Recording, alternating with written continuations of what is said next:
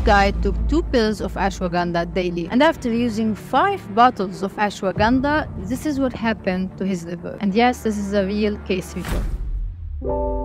Boy is 23 years old. He graduated from the engineering school, was pretty much an ambitious boy, and he was planning to do master degrees. But some tragic events changed his whole life plan. His beloved grandmother passed away. He had a really hard time coping with her loss. He spent so much time grieving that it was too late for him to register in any semester. After some quality time from his friends, he decided it's time for him to move on. And the first thing he wanted to do is to go back to gym. And there was this new coach. After talking to Roy and knowing what he'd been through, he recommended the ashwagandha pills. He said it will make you feel less stressed and more focused at your exercise, especially that he no longer eats healthy food, only fast food ever since his grandma passed away. So he recommended a healthy regimen for food and some other vitamins. Now, he never heard about the ashwagandha pills. He said, why not? After all, everyone at the gym said it really helps with stress relief. So he headed for the pharmacy, bought a bottle of ashwagandha and started taking it every day after eating. And it was not long before he started to feel stress-free and very calm, especially in the first few hours of taking it. One of the things he noticed that when he go to bed, he directly falls into sleep. He usually spends a lot of time, like everyone does, watching reels and TikTok videos. Well, not anymore. For weeks, he kept using it, and every time he discovered a new benefit. After a while, one of his friends brought him a job interview. He got accepted. However, this new job requires a lot of attention, a lot of time spent on the laptop, so he thought to himself, why not increase the dose of the ashwagandha? I mean, he just got the job, and the job is really stressful, so why not increase the dose and have even less stress? So let me just take 2 pills instead of 1. Not like it's gonna hurt me, it's only a herbal product. That is what he thought. After a couple of weeks of increasing his dose, he started to feel fatigued all the time. One thing he noticed that his stool had a really weird color. He also experienced a lot of nausea, and he thought it's just bad eating habits, until one night he had a severe itching feeling. He was itching all over his body. He couldn't stop. Anyway, he slept on it and said he will deal with it in the morning. But in the morning, everything was even scarier. He was in the bathroom. He looked to himself at the mirror and was shocked. His whole body, whole face is yellowish color. It's like he's a yellow man. Under stress and panic, he contacted 911 and was headed to the hospital at the emergency room. At the physical examination, it is very clear that he has jaundice because of the yellow discoloration of the skin, and that implied that there's a problem in the liver. The yellow discoloration of the skin happens when the bilirubin enters the bloodstream. It's not supposed to enter the bloodstream because usually the liver gets rid of it by metabolizing it in the case of a healthy liver, but Roy doesn't have a healthy liver, as it seems. So because the liver is not functioning well, the bilirubin accumulates to a certain amount where it starts to pool into the bloodstream. Precisely, it accumulates in the fatty tissues. That's why it gives us the yellow discoloration of the skin. But what is bilirubin exactly? It's just waste product from recycling of the red blood cells. In a healthy patient, bilirubin also has a role in the digestive system. So now the doctor's main concern is to know why is the liver not metabolizing the bilirubin and what's wrong with it exactly. Usually what stops the liver from working in a healthy way is a virus like HIV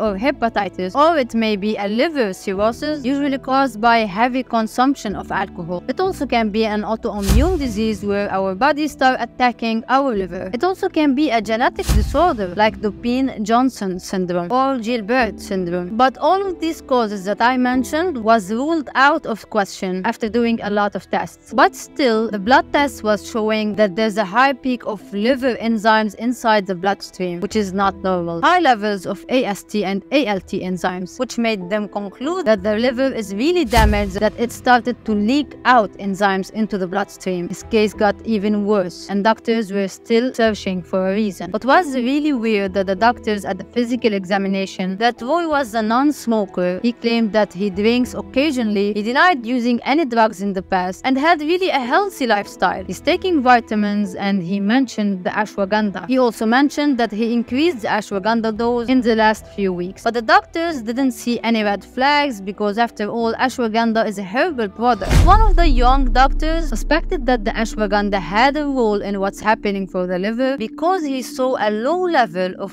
glutathione, which is a natural occurring antioxidant in our body. Why is glutathione so important and really better from any other product you buy from the pharmacy that is artificial antioxidant? Well, because it's really helpful. Let me explain. When you wake up in the morning, the glutathione level usually is very high. Let's say one of your bad habits in the morning is to have a cup of coffee and smoke the cigarette with it. When you smoke that cigarette, the glutathione gets lower. Let's say you live in a city and you head out of your house, you went for a walk or even drove your car, you will be exposed to all kinds of toxins. But it's not really a problem because glutathione still have some high levels to work on it. And let's say at the end of your day, you're eating some snacks or you have a headache and you took 2 pills of Panadol, glutathione will still have some levels to work on these antioxidants as well. So you will reach your bed with a very low glutathione and wake up again with the glutathione refilled. And it goes on like this. So what this doctor noticed is that the liver must be fighting something or have something that is depleting the glutathione. So that's when they headed the finger to the ashwagandha. They thought that the ashwagandha must have a toxin-like or a free radical, which means this molecule will do anything to gain electrons, even if it means to destroy everything in its way. And that's exactly how glutathione works. It gives these electrons to the electrophilic molecules that is causing damage. In this case, we're talking about the liver. And this version of diagnosis started to make a lot of sense. After all, the boy doesn't drink, doesn't take any drugs, doesn't even smoke. It has to be something within the ashwagandha tablet. But the doctors there wasn't familiar with a case of liver injury caused by the use of ashwagandha. It's really rare. In 2021, a study conducted was able to relate DNA damage caused by the use of ashwagandha, therefore liver toxicity. So the question here, even if it's happening in very rare cases, why is it happening? Ashwagandha is also called Withania somnifera. When we take a tablet, it moves through our body, reaching the liver, and the liver metabolizes it, like it does with all the drugs and nutrients. One of the major metabolites out of Withania somnifera or ashwagandha is called Withanone. It has a characteristic of an electrophilic molecule, so if it stays this way, it will cause a lot of damage. But the Withanone undergoes another metabolism or blockage by the glutathione to prevent its toxicity if accumulated. What happened there is when Roy doubled up the tablets he used to take from 1 to 2 or 3 tablets per day, for some reason the glutathione was not being produced enough to deal with the accumulated Withanone. So it got depleted and Withanone accumulated. And as we said, because it's electrophilic, it causes a lot of damage and toxicity. As a war zone was in the liver. That's how he got his liver injury, which caused a case known as acute hepatitis. And that is how the liver stopped metabolizing bilirubin, and that's why he got the itching, that's why he got the yellow discoloration of the skin, because of the liver toxicity. Once the doctors knew what's going on, the final diagnosis was Herbal-induced liver injury. It took him 3.5 months inside the hospital to regain his liver function again and to get better. Unfortunately, this case is not the only one. There is 16 reports in the literature relating the use of ashwagandha with liver toxicity. This case in specific has a link down in the description. And what's common is that all the patients in the 16 study was also taking a high dose of ashwagandha or for some reason decided to take more pills than usual. But I'm not presenting this case to freak you out from taking ashwagandha. Actually, it has a lot of benefits. Some of them are even proven in clinical studies. To not make this video long, I will post another video where I talk about the benefits of using ashwagandha and how to take it exactly, how to know you're a candidate for using it. All of that will be in the next video. Please subscribe and leave a like if you like the video. And really, thank you for your precious time. This is Arish and see you in the next video.